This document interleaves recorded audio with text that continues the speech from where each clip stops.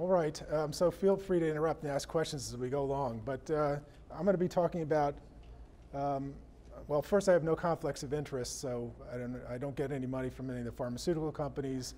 Oh, I'm sorry. I don't. All right.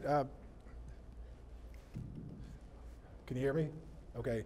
I have no conflicts of interest. I have no money from any pharmaceutical companies, but I am going to be mentioning some drugs that are used on off-label indications. So, and I'm going to talk about refractory myasthenia gravis, and then if we have time, maybe a little bit of myasthenic crisis, depending on how things go.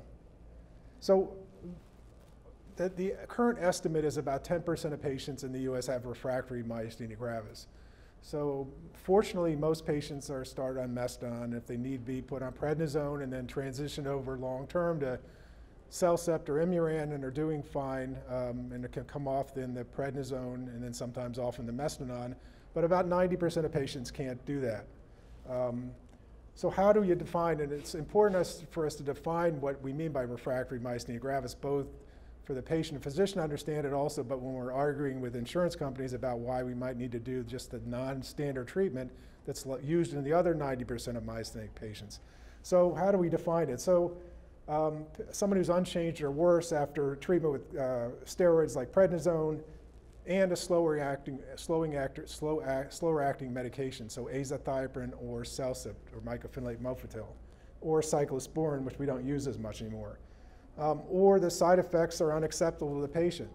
And that's often part of the next part, which is requiring unacceptably high doses of steroids. So some patients can't get below 40 milligrams or 30 milligrams of prednisone a day without the symptoms worsening, and that has a lot more side effects than if we can get someone down to just 5 or 10 milligrams a day. So that would be considered refractory myasthenia, or have frequent myasthenic crises despite being on immunosuppressant drugs. So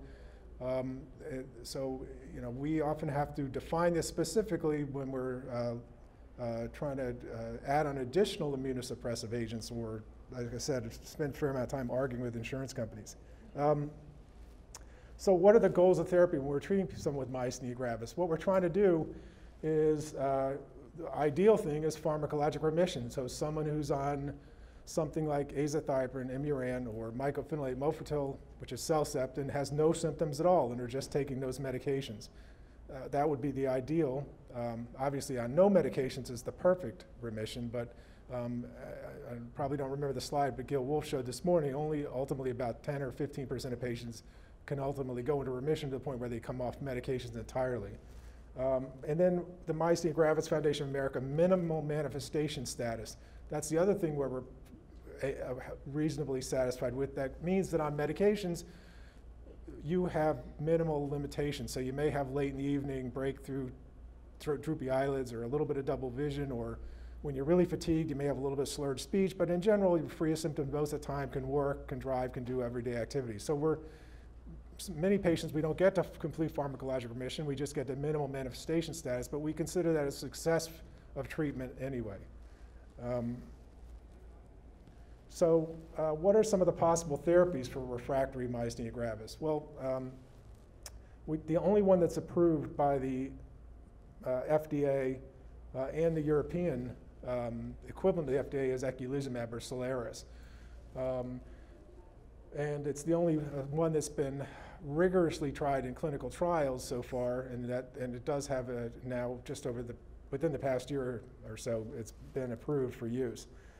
And I'll talk a little bit about that, what its advantages and disadvantages are. Chronic IVIG or chronic plasmapheresis are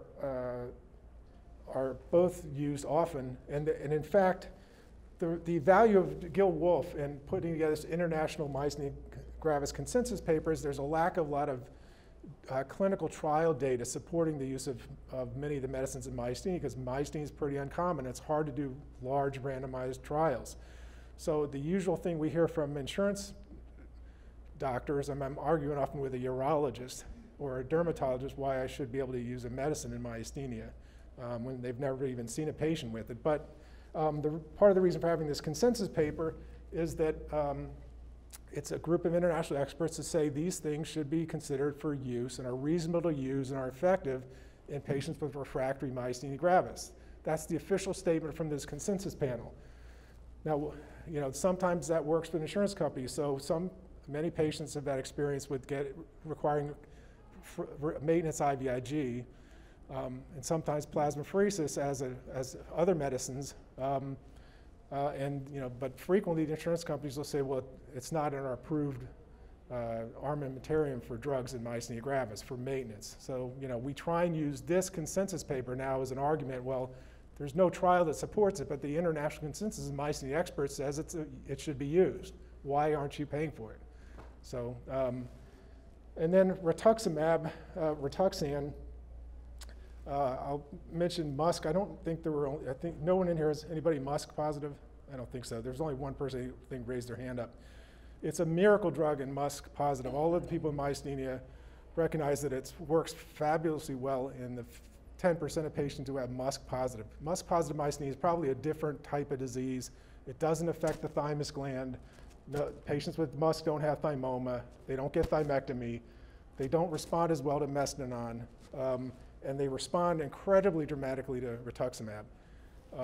As I'll talk about, rituximab should be almost the ideal drug for acetylcholine receptor positive myasthenia gravis because it attacks the cells that produce the antibody. It wipes those out selectively.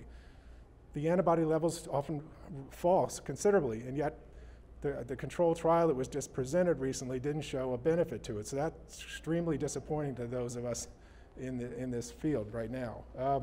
But these are all possible therapies that we think about in refractory myasthenia gravis.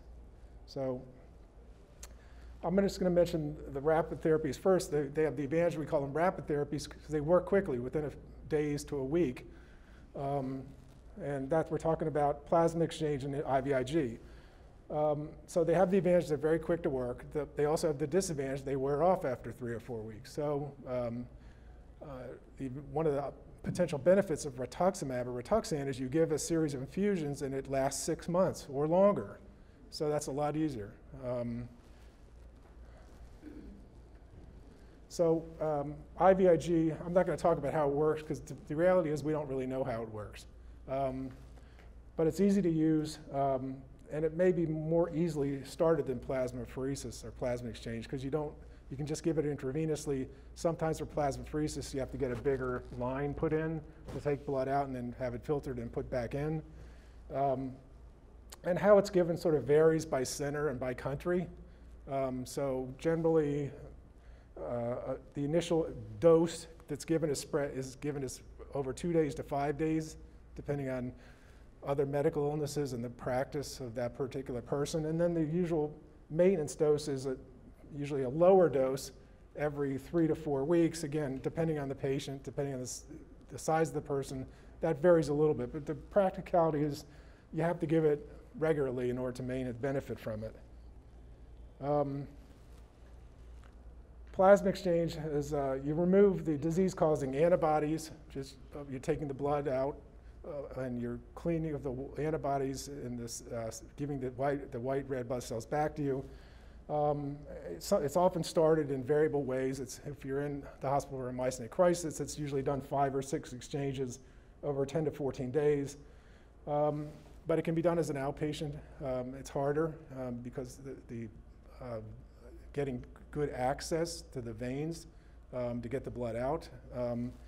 And it reduces the immunoglobulins rapidly, but they rebound again, so it has to be done on a regular basis. So some people are on a regimen getting 1 exchange every week or something. There's a lot of different ways of doing it. But it has the disadvantage of being harder to do.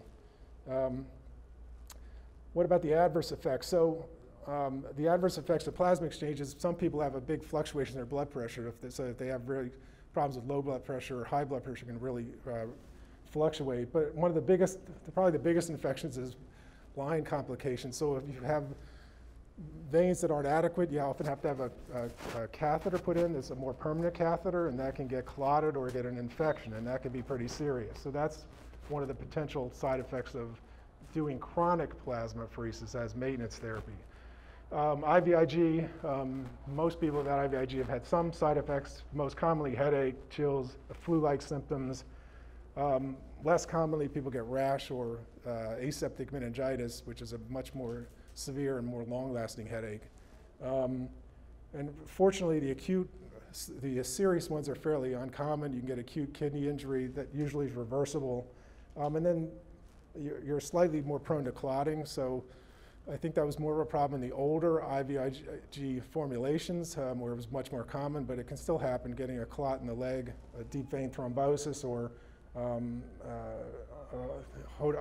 rare heart attack or stroke. So it's relatively safe, but it's not without complications. Probably the biggest hurdle that we have in using IVIG for maintenance therapy is some of the insurance companies will just not approve it, no matter what. No matter how effective it is, no matter how many experts say it's effective, no matter how many international experts say it's effective, it's not on their list and they just won't pay for it. So what about eculizumab or Soliris? So it has been approved for refractory myasthenia gravis, and it's actually been approved just for any form of myasthenia gravis in adults. So in theory, we could give it to anybody with myasthenia gravis, but most of us would withhold it except for people who have failed the usual standard, easy-to-use immunotherapy.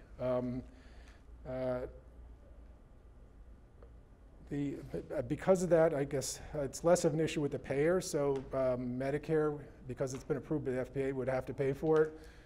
I know Independence Blue Cross has a policy that you have to meet the criteria that the study had, so you have to fail prednisone and at least one other immunosuppressant for a year. So either azathioprine or Cellcept for a year. I think I read that on their website. I could be mistaken, but I'm pretty sure. And I think a lot of the other insurers will probably follow a similar approach to it. And to show it works, basically there was this study, the REGAIN study of 125 patients who had significant, and when they were treated, they're given their standard immunotherapy, continued on prednisone or Cellcept, and then given, and they were still refractory, and they were given either eculizumab or which is Soliris, or placebo. And some of the more important differences are how often people are hospitalized. So the people were hospitalized less than half as often with given eculizumab. And if you consider a significant myasthenia exacerbation, it was only 10% in the treated group versus almost 25% in the placebo group. So there's a pretty significant difference. Now, still it wasn't 0%, but it's really a pretty significant difference. This is the only kind of data slide I'm going to talk about, but this just shows you the difference. So in the trial, the top line, the red line is the placebo, and going downward is doing better, which is the blue line and dots. So there's a couple things you'll get out of this. So if you look at the Myasthenia Gravis quality of life scale, so that's the quality of life scale that the patient's asked to fill out. Some of you may have done that. It's 0, you get 0 points if you're doing well fine, 1 point if you're having problems somewhat, and 3 points all the time. And it asks you things like, do you have trouble doing your activities of daily living? Do you have trouble going out and using public transportation? Do you have trouble and it asks you for your questions if the myasthenia gravis limits you in certain ways, and you fill that quality of life scale out. And so it's how you feel and report how your symptoms are limiting you in the various things you do in everyday life. And you can see that there's a significant difference here between the quality of life scale between the placebo and the eculizumab. Some of these others are less important to you, like the QMG is just your muscle strength that's measured by the physician. And then the activities of daily living and the myasthenia gravis composite score kind of combine both symptoms and exams. So no matter how you look at this, you can clearly see just the blue line's a lot better than the red line. The other thing you'll notice, you may have noticed when Dr. Wolf was talking this morning, is that all the red lines went down, which is interesting because there's a placebo effect. So if you're given placebo, you're going to improve on your quality of life scale, but not nearly as much as if you're given the eculizumab. So there's two things that show you there. You're going to do a lot better with this drug than if given placebo. So that sounds great, but what's the downside to eculizumab? Other than the fact that you have to be in the refractory group in the first place, which is bad, what is the downside? So, and it clearly works. There's clearly beneficial effect to it. The anecdotal experience around the country is that it's quite effective in most patients as well. So what's the downside? The downside is it's given by IV infusion, and you have to do it fairly frequently. So it's weekly for 4 weeks, and then every 2 weeks indefinitely, unless there's some data at some point that you can start backing off on the frequency. So it's a little bit of a hassle. I understand it's a short infusion, less than a half hour. Yes? That was going to be my question. How long was it? Yeah, so it's a short infusion, less than a half hour, but it's still an infusion.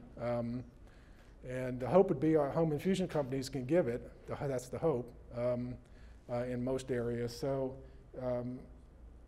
and the infusions are generally well tolerated. What's the main risk of concern is the meningitis, meningococcal meningitis. So there's about a 1,000-fold risk of meningococcal meningitis, at least what I read on Up to Date. So all the patients who are going to get this have to be immunized for meningococcal meningitis first. That is a problem in some patients who are on multiple immunosuppressants and have gotten rituximab, so you have to wait till the rituximab effect wears off so that you actually can mount an immune response and build up immunity to meningitis when you're given the vaccine. But for most patients, they have to get vaccinated first to meningococcal meningitis, just like if you're going off to college as a college student. And then after you wait sufficient time, at least 2 weeks, then you can start, the eculizumab can be started. Any questions more about that? Yes? Is there an issue with people developing the immunity to the meningitis because of the lower immune system issues? Not in practice. So, the trial required people to be immunosuppressed on prednisone and at least one other immunosuppressant drugs. And they, during the trial and since the drug has been approved, as far as I'm aware, there haven't been any patients who have developed meningococcal meningitis. It's always going to be an increased risk, but a lot of people have gotten it at this point and have not had a problem. The Rituxan is a separate issue. So some patients have been getting Rituxan for refractory myasthenia, and that damages specifically the kind of antibodies, the kind of cells that would produce the antibodies that would make you, prevent you from getting meningococcal meningitis. So that's a separate issue that we would have to deal on a case-by-case basis, wait till the Rituxan wore off and that kind of thing. But most patients are going to start this and have received it in the trials are already going to be on prednisone and another immunosuppressive agent. That's what makes them refractory in the first place. Right. So it's a good question, but yes? Can that be administered through your catheter? Through your catheter? Yeah, any intravenous. All right.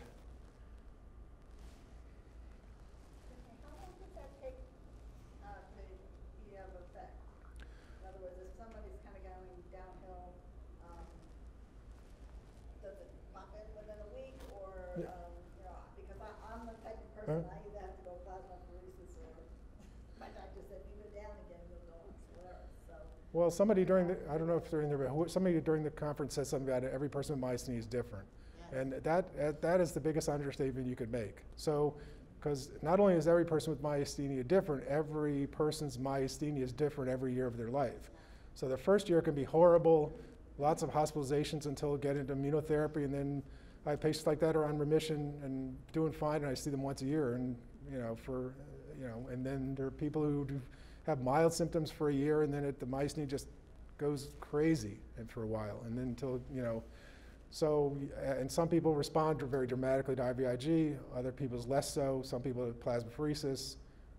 Some people are extraordinarily responsive to prednisone. Some people not at all or require high doses. So, there is no one answer fits all. Your question was how quickly does it work? All I can do, we're talking about weeks, not days, not months. So you can look here, and again, this is in the average patient, you're seeing most of the drop-off within the first 4 to 6 weeks. So. So you wouldn't use it in an No, emergency? would not be approaching a myasthenia crisis, no. We would want to use something that's rapid that we know works. It hasn't been tested in myasthenia crisis. It might be a reasonable adjunct to add on to IVIG or plasmapheresis, but we certainly wouldn't use it as the prime treatment. Now, it's a good question, try me. I would expect, based on this data, it's going to work in 4 to 6 weeks. So a heck of a lot faster than azathioprine or CellCept, which take a year. But not as fast as prednisone, which can be just 2 or 3 weeks. Well, maybe comparable to that, but not nearly as fast as IVIG or plasmapheresis. Yep. Does it work equally well with MuSK patients and non-MuSK? Well, it's a good question. So we wouldn't use it in MuSK patients. So MuSK is a completely different disease. So MuSK have different kind of antibodies than acetylcholine receptor antibodies. Acetylcholine receptor antibodies have 2 effects. They block the receptor and cause weakness, and they also activate this complement system that damages the muscle membrane. And that's what this is aimed at. So, MuSK is different. It has a different kind of antibody that doesn't activate this complement system that damages the muscle membrane. So this eculizumab would have no effect or no beneficial effect on MuSK-positive patients at all. I mean, in theory, the ideal thing would be to combine something that reduces the acetylcholine receptor antibody level and blocks this complement damage to the muscle membrane. Attacking both arms, both things that are causing weakness. And when they do that, do you remain on the? Yes, most people. Yeah, you do remain on your other immunotherapy, but if it was effective enough, then you wouldn't be refractory. So, but we don't take people off the prednisone and CellCept to put them on eculizumab. Now, if you were doing remarkably better, then we would start tapering the prednisone. That would be one of the main goals, is to get people on more tolerable doses of prednisone. So. Yep. I just got here recently. Did you go through any treatments for myasthenia gravis? Medication? Yeah, the session before this one was on the standard treatments of myasthenia. This is for the treatments for refractory myasthenia gravis. So Dr. Eric Lancaster, before lunch, talked about the usual treatments: prednisone, Imuran, CellCept, Mestinon. So I did not, but I'm focusing on just people with refractory myasthenia gravis. Do you treat anybody with CellCept? Yes, yeah, so CellCept is an interesting story. So how many people are on CellCept? Anybody? Okay. So CellCept is an interesting story. So you may read about the trials in myasthenia don't prove that CellCept is effective. So why do we use it? Because we think it works. So it's an interesting story about how we depend a lot on well-designed trials, like this trial I showed you of eculizumab or Soliris. Really well done, a lot of patients, taken out for 26 weeks, which is a long time, half a year. And a quick-acting drug, that would be certainly sufficient to see the effect. So we were using azathioprine or Imuran for many years as the main drug to replace prednisone with, because there's really good data from many years ago showing it's effective. Then people started using CellCept because CellCept has a lot less side effects than azathioprine when you first started. About 15% of patients who start azathioprine or Imuran get a lot of flu-like reaction or bad GI effect, or sometimes the liver function tests go out of whack. So many patients, up to maybe 25%, don't tolerate azathioprine or Imuran. So CellCept came along in the transplant field and was shown to be really effective. So people started using it in patients who couldn't tolerate Imuran or azathioprine and found that they were having really good results, just as good a results of putting people into remission after many months. And many people thought it maybe worked a little more quickly from Imuran. So every center in the country went from using Imuran or azathioprine as the first-line drug to many places, including us, went to CellCept as the first-line agent. Unless the insurance company wouldn't pay for it or something, then we used Imuran or azathioprine. Then there were 2 trials in CellCept, comparing CellCept, just prednisone and CellCept versus prednisone and placebo. So comparing CellCept and placebo. One trial was only 3 months long and didn't work. Well, we could have told them when they designed it wasn't going to work because the drug is too slow. So they couldn't show the difference. So they did a 9-month trial comparing the 2, and they didn't show a difference. Well, the trial was not well designed because it was trying to see how low a dose prednisone patients could get at the end of the trial, and they did not try very hard to try and taper the prednisone, to make a long story short. So there are 2 trials, neither one shows CellCept works. So that caused a lot of consternation. So some centers stopped using CellCept. Now most big centers still use CellCept and azathioprine sort of as interchangeably. Either one's okay. Some places like Duke use CellCept exclusively. But there's a lot of data that CellCept's effective. So there's a big study out of Duke showing that if you take CellCept and you start cutting the dose, and people have been in remission for 5 years, that if you get down below 1,000 milligrams, a large proportion of patients start to have their myasthenia flare up. So that's pretty good data, pretty good evidence that the CellCept is keeping the myasthenia in remission. So there's a lot of evidence that shows it's effective. The only 2 controlled trials couldn't prove that it's effective. So that's a long-winded answer, but most experts consider it effective. Not all, but most consider it effective, and many people consider Imuran and CellCept as a sort of 1A or 1B, and which one you go to is, usually the preference of that particular person. But I don't know if that answers your question. That's a long answer to the question. But right now, as in 2018, almost all but a few myasthenia experts think it's effective. And the international consensus statement says it's effective. But there was a little bit of controversy a few years ago, and most people's concerns have been put to rest and consider CellCept very effective in myasthenia. All right, so I talked about refractory myasthenia. IVIG, the thing that keeps us from using that most often is the trouble of having to give an infusion every few weeks. People sometimes don't tolerate bad headaches, and mostly because of insurance companies try and block it in some circumstances. I talked about eculizumab, which is very effective, but also has the downside you have to get every 2-week infusion, albeit it's only 20 minutes or 30 minutes. What we thought was rituximab would be the ideal drug. So it's targeted at the B cells which produce the antibodies causing myasthenia. So you wipe those cells out, they go to 0. We measure them in the blood. After you get rituximab, we measure these B cells, and not all your white blood cells go down, so you can still fight infections, but the specific class of B cells that produce the antibody go to 0. And they remain that way for 6 months. So it seems like the ideal drug to use in acetylcholine receptor positive myasthenia gravis. So what the NIH, through this group, organized this trial comparing rituximab versus placebo. And it was just presented at the neurology meetings this spring, and it was very disappointing. So they were aware of the problems with previous trials of not trying to taper prednisone down quickly enough, but what the primary outcome was is, could you reduce the prednisone dosing by 75%?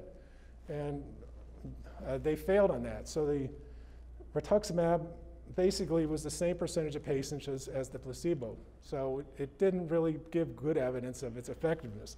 The secondary outcomes showed that patients had a little bit better strength, but it's not that dramatic. The myasthenia gravis composite score, which I think is a little bit better than the lower one because it's a combination of symptoms and signs of myasthenia, was a little bit better, but not really very much. So this randomized clinical trial of this first drug that seems to be tailor-made for myasthenia gravis was very disappointing. Rituximab has the advantage you can just give 2 infusions separated by 2 weeks, or there's another way you can give it smaller doses over 4 weeks, and then you don't have to get it for another 6 months at least. So that's a big advantage over some of the other things. But the trial of it is very, like I said, very disappointing, and it's taken some of the wind out of our sails as to thinking of that in the setting of refractory myasthenia. So if IVIG doesn't work and plasmapheresis is not easily done because of vein access, and eculizumab wasn't around and rituximab wasn't around, what did we used to do? Well, we used to often do, if patients who had very significant refractory myasthenia gravis, IV cyclophosphamide monthly, which is a chemotherapy. You often get that to induce remissions in lymphoma and other cancers. So high-dose cyclophosphamide given intravenously once a month over 6 months or so. And it definitely works in the majority of patients, but it has a lot of serious potential side effects. You drop your white blood counts significantly, you get it susceptible to infection, and so that's, it's not without pretty serious side effects. So given the availability of eculizumab or IVIG or other things, we really wouldn't go to that currently unless we really had to. So what are some of the other things that are sort of on the horizon? So someone who's got really severe refractory myasthenia gravis has failed a lot of medications, say doesn't respond to eculizumab, and has still got bad disease. There are potential therapies down the road. I think Gil Wolf mentioned it this morning, sort of a last-ditch effort. Fortunately, we almost never have to consider something this drastic as stem cell transplantation. So there's a series he reported of 7 patients out of Toronto, and it was a pretty well done study. I think, maybe out of Ottawa, somewhere in Canada. And it was a pretty well done study where they basically take some of your cells out, wipe out your immune system, and then you reconstitute your immune system back.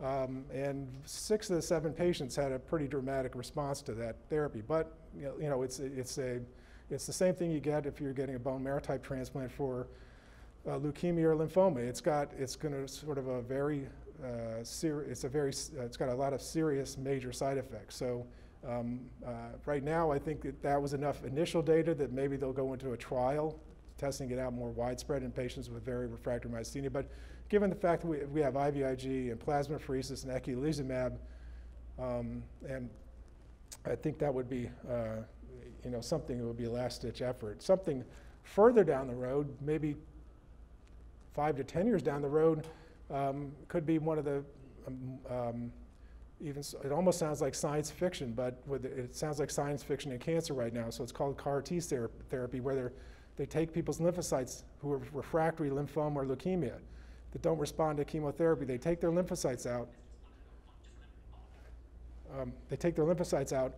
And they alter them genetically in the laboratory and to target them against that person's specific cancer. So they find a marker in that specific cancer and they give them back these lymphocytes, and your own lymphocytes then attack the cancer and wipe the cancer out, and they're having amazing results. It just got approved by the FDA within the past year. Penn was one of the centers that helped develop it. You might see the commercials on TV, they're talking about it periodically. But there are also other companies and other groups right now talking about using it in autoimmune diseases like lupus and rheumatoid arthritis. Now, why do they not see myasthenia gravis? Yeah, so there's millions of people with rheumatoid arthritis and lupus. So all these therapies somebody asked about, it's really good to lobby on behalf of myasthenia gravis patients, and both on the governmental level and with insurance companies and everything else. But fortunately, all of these treatments that would work for many of these other autoimmune diseases that are a lot more common, we have been stealing and using effectively. So everything we mentioned, everything we've talked about has been used in other more common diseases first. CellCept, azathioprine was developed, Imurin was developed as a treatment of RA. CellCept was developed as a treatment for transplant and other autoimmune diseases. This eculizumab was used first in other autoimmune non-neurologic diseases. So rituximab was developed and used in lymphoma initially, and now it's being used in some other autoimmune rheumatologic diseases. So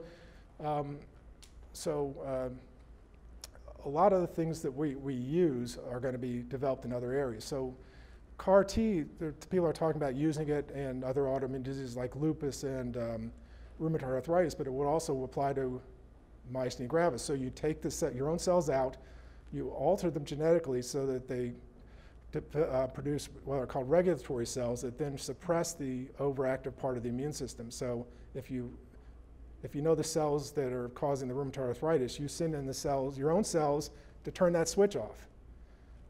Or you can, if you know the cells that are causing the myasthenia, you send your own cells in, you reprogram them in a laboratory. You reprogram them and then send them back in to turn the switch off that's causing your myasthenia.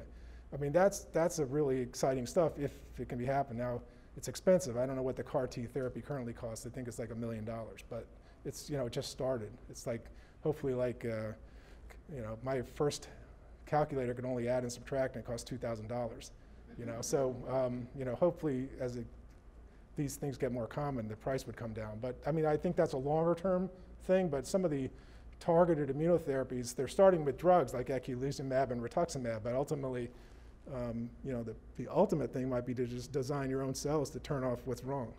So, so I don't know, anybody have any questions at all? Yep. Is osteoporosis a complete contraindication of prednisone? Is osteoporosis a complete contraindication of prednisone? No. There is really no complete contraindication of prednisone. We don't like using it in someone who has osteoporosis. We don't like using it in someone who has diabetes, but if we have to, we do. So, you know, sometimes it's your choice short term between being in the hospital and not, because it works quickly. So, you know, and that happens frequently in diabetes. You know, probably people in this room have gone from being on metformin to being on insulin because we had to put them on steroids initially to get the diabetes under control until we could get them onto azathioprine or Celsip and ultimately get off the prednisone. So it's not a contraindication. We don't like doing it long term. I mean, our ideal thing is to deal with the osteoporosis in the short term while trying to get off prednisone. But and if we can't do that, you know, we try and get as low a dose as possible. So it's you know, any of the prednisone causes a lot of side effects, but it's also an amazing drug. So it's, in any given person, we're always trying to balance the side effects versus the benefits, and you know, that's always a work in progress. It may change from month to month and year to year. So I don't know if that answers your question, but yes. Do you have information to give us some of these different medications you can take? Probably, well, I don't have information. They probably on me. Probably the best thing to do, if you can get access to the Myasthenia Gravis Foundation America website, they have a good description of the medications that are used in myasthenia. So, and also the medications to avoid if you have myasthenia gravis. Yes? By the way, the support group leader, Facebook group, mentioned myastheniagravisnews.com as a good resource also besides. So myastheniagravisnews.com. And Medscape and Medline Plus. Okay. So, yes? Rituximab, is it or is it not chemotherapy? People, it's a sort of, you see, some people insist it's chemotherapy, others say it's not, and you have people who say they're going to lose their hair, so they're shaving their head in preemptive baldness and things like that. Cytoxin is chemotherapy. Is or is not Rituxan chemotherapy in the same sense? That's a good question, and there are it's a chemotherapy in that it's used in cancer and it's a drug, but there are chemotherapies that are really toxic and have lots of side effects. There are chemotherapies that aren't toxic and don't have any much side effects. So, of all the medications you can receive intravenously,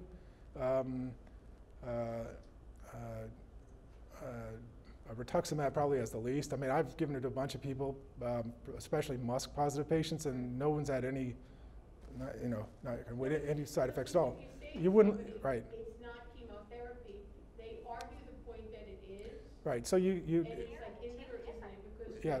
almost like you don't want to get confrontation. Yeah. So it's a funny medication because it almost depends on the context you're using it. So it's one of these unusual drugs that if you use it in autoimmune disease, it's not chemotherapy per se. It's used as is classified as an immunosuppressive agent. Exactly. If you're using it in lymphoma to wipe out the lymphoma cells, then it's chemotherapy. So, you know, if a rheumatologist is giving it to a neurologist, it's probably immunotherapy. If it's an oncologist giving it to you, it's a chemotherapy. So, I mean, it's semantics, sorry. right? No, It causes it does, and I think, person to person, and I understand, and you know, it doesn't have the side effects where your hair fall out like, you know, like the other drugs do.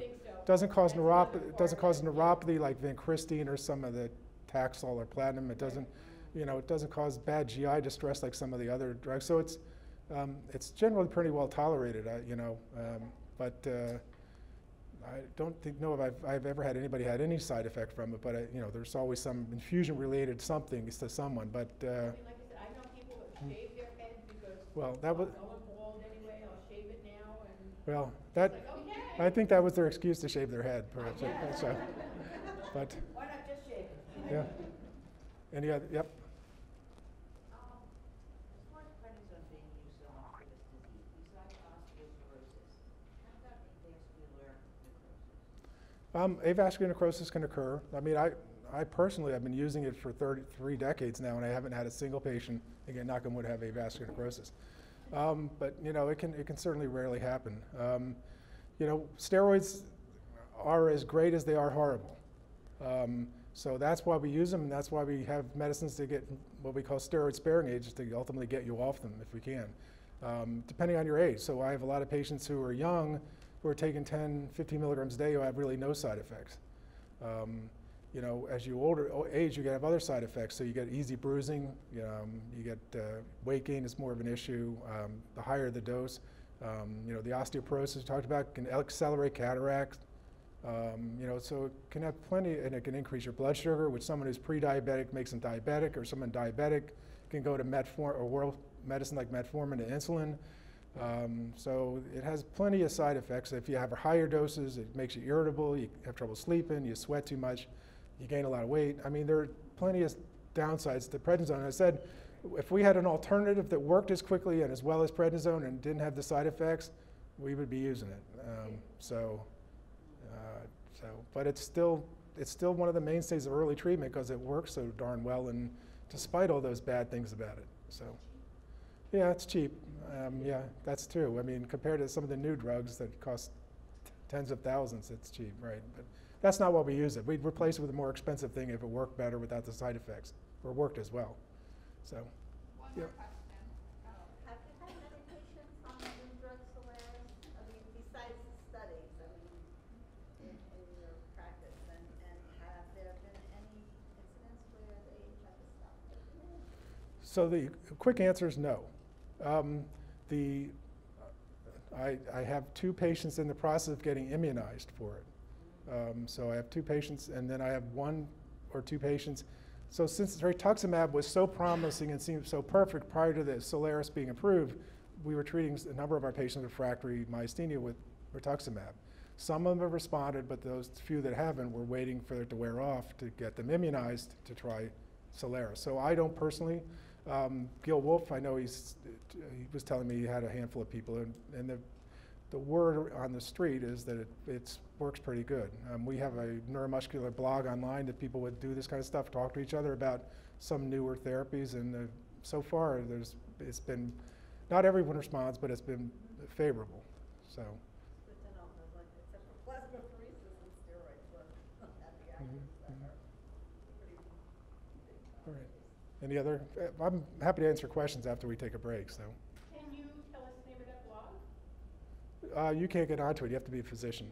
I'm sorry, what? You can't get onto it. You have to be a physician. Oh, okay, I'm sorry, I thought it was general public. No, so unfortunately, so it's so people can discuss cases. I have a tough case. This, and this. So yeah, there's no confidential information on it, but they tend to No, break it. So thank you, Dr. Right. Bird.